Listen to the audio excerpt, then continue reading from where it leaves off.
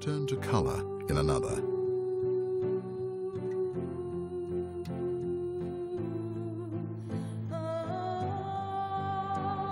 And throughout the year, an amazing array of creatures go about their life.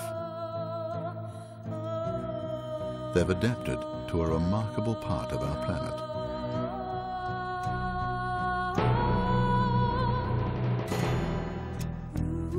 And yet, as pristine as the Arctic appears, all is not well. Never before has the far north been subjected to so many environmental crises. There's the ozone layer, now being seriously depleted. In both the air and in the water, industrial contaminants are threatening local populations and the ecosystems on which they depend.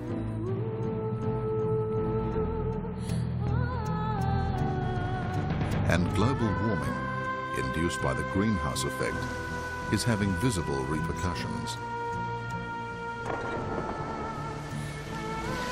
Many glaciers are now in catastrophic retreat.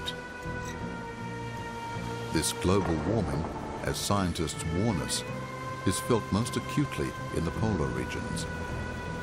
And with the polar ice masses melting and the permafrost continuing to thaw, more than species and populations are at risk.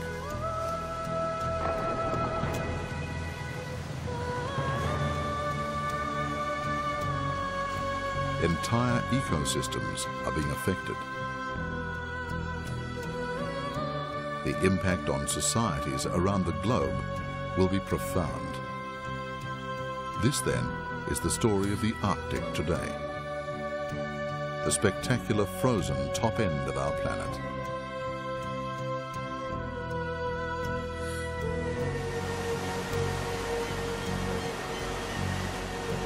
The hardy wildlife that lives within it,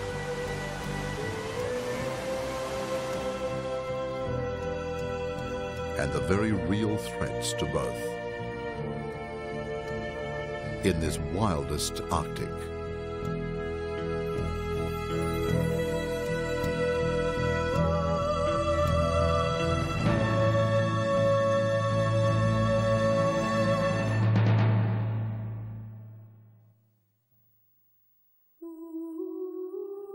The frozen north of our planet covers a bewildering array of conditions and landscapes.